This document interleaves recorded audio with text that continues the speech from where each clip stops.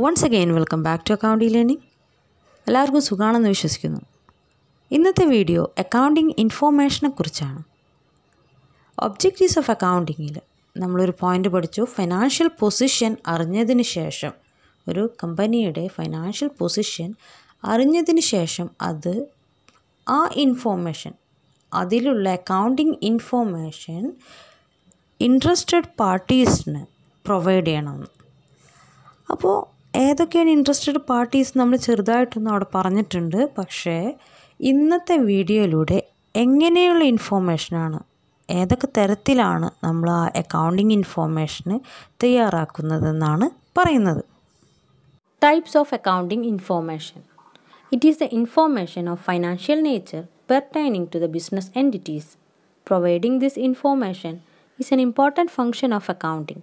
It is provided to the users through two statements which are prepared annually, that is the profit and loss account or profitability and the balance sheet. In short, these two statements provide information relating to profit and loss and information about financial position. Accounting information എന്ന് വെച്ചാൽ business സ്ഥാപനങ്ങളുമായി ബന്ധപ്പെട്ട സാമ്പത്തികമായ സ്വഭാവങ്ങളടങ്ങുന്ന ഇൻഫോർമേഷനാണ് accounting information.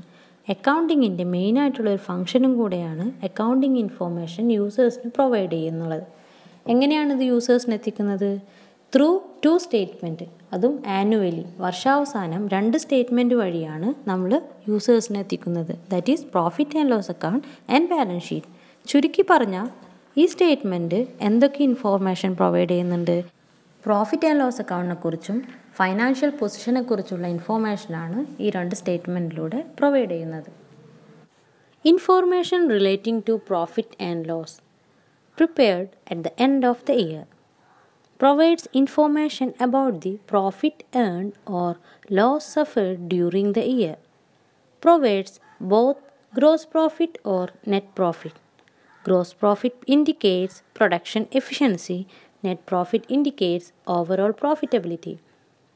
Gross profit is calculated in the first part, which is called trading account, by taking into account only the direct expenses. Net profit is calculated by deducting indirect expenses from gross profit. Profit and loss relate ചെയ്തിട്ടുള്ള ഇൻഫോർമേഷനാണ് ഫസ്റ്റത്തെ point. എന്തൊക്കെയാണ് പറയുന്നത്? വർഷാവസാനം prepare ചെയ്യുന്ന ഒരു സ്റ്റേറ്റ്മെൻറ്റാണ്, annual സ്റ്റേറ്റ്മെൻറ്റാണ് profit and loss account. ബിസിനസ്സിൻ്റെ ആ വർഷം എത്രമാത്രം പ്രോഫിറ്റ് ഏൺ ചെയ്തു, അല്ലെങ്കിൽ ലോസ് ആണെന്നുണ്ടെങ്കിൽ എങ്ങനെയൊക്കെ ലോസ് സഫർ ചെയ്തിട്ടുണ്ട്, അതെല്ലാം നമുക്ക് പ്രോഫിറ്റ് ആൻഡ് ലോസ് അക്കൗണ്ടിലൂടെ അറിയാൻ കഴിയുന്നു. Profit and loss അക്കൗണ്ടിലൂടെ gross പ്രോഫിറ്റും net പ്രോഫിറ്റും കണ്ടെത്താൻ കഴിയുന്നുണ്ട്. ഗ്രോസ് പ്രോഫിറ്റ് കമ്പനിയുടെ പ്രൊഡക്ഷൻ എഫിഷ്യൻസീനെ കാണിക്കുന്നു. പ്രൊഡക്ഷൻ എഫിഷ്യൻസി എന്ന് പറഞ്ഞിട്ടുണ്ടെങ്കിൽ ഉൽപ്പാദനക്ഷമത. നെറ്റ് പ്രോഫിറ്റ് എന്തിനെയാണ് കാണിക്കുന്നത്? ഓവറോൾ പ്രോഫിറ്റബിലിറ്റി, ആ ബിസിനസ്സിൻ്റെ മൊത്തം ലാഭത്തെക്കുറിച്ചാണ് നെറ്റ് പ്രോഫിറ്റ് ഇൻഡിക്കേറ്റ് ചെയ്യുന്നത്. ഗ്രോസ് പ്രോഫിറ്റ് ഫസ്റ്റത്തെ പാർട്ടാണ്. പ്രോഫിറ്റ് ആൻഡ് ലോസ് അക്കൗണ്ടിൽ ഫസ്റ്റ് കണ്ടെത്തുന്ന പാർട്ടാണ് ഗ്രോസ് പ്രോഫിറ്റ്. ആ കണ്ടെത്തുന്ന ആ ഭാഗത്തിനാണ് പറയുക എന്താണ്? Trading account. എല്ലാ ഡയറക്റ്റ് എക്സ്പെൻസസ് എടുത്ത് നമ്മൾ തയ്യാറാക്കുന്നതാണ് ട്രേഡിംഗ് അക്കൗണ്ട്. അത് പ്രോഫിറ്റ് ആൻഡ് ലോസ് അക്കൗണ്ടിൽ ഫസ്റ്റത്തെ പാർട്ടാണ്.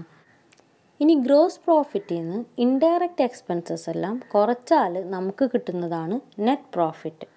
Information about financial position, balance sheet. It is prepared at the end of the year. Provides information about financial position of the business, also called position statement. Information helps the investors and owners in determining the safety of their investment, also assured about the possibility of good return on investment. Prospective investors can also take a decision on the basis of this information whether they should invest into business or not, keeping in mind the risk involved. ബിസിനസ്സിൻ്റെ സാമ്പത്തിക സ്ഥിതി അറിയുന്നതിന് വേണ്ടി വർഷാവസാനം prepare ചെയ്യുന്ന ഒരു financial സ്റ്റേറ്റ്മെൻറ്റാണ് balance sheet. ഇതിനെ position statement എന്ന് വിളിക്കാം.